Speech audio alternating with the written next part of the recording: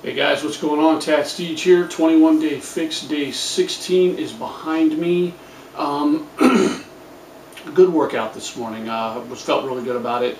Again, not a complete 100%, but definitely getting stronger, getting better able to complete the exercises the full 60 seconds.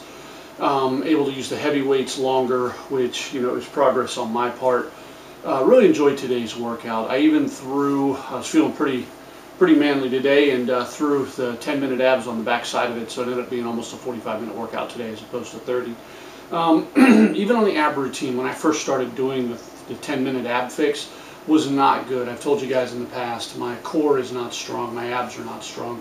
That's definitely getting better. Was able to complete almost the whole 10 minutes without burning out completely. Still a couple exercises that involve a little bit of flexibility, which I just don't have. And then again, just that overall core strength that I'm still building. Today was one of those days where getting up at 4 a.m. was definitely the hardest part of the whole workout. As I've said before, my sleep cycles are not good, and last night was no exception. I know I slept, but I don't feel like I slept as good as I probably did. The alarm went off at 4, and I laid there for a couple minutes, and to be honest with you, there was a moment where I was like, no, not this morning. But I committed to the full 21 days. I got 16 behind me. I got 5 more to go.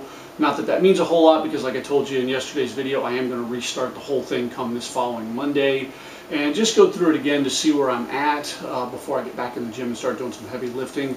All in all, a great workout. If you're on the fence about starting this one, I recommend it. It's got some modifiers in it that if you're really out of shape, you can follow the modifiers, and I think you can do it.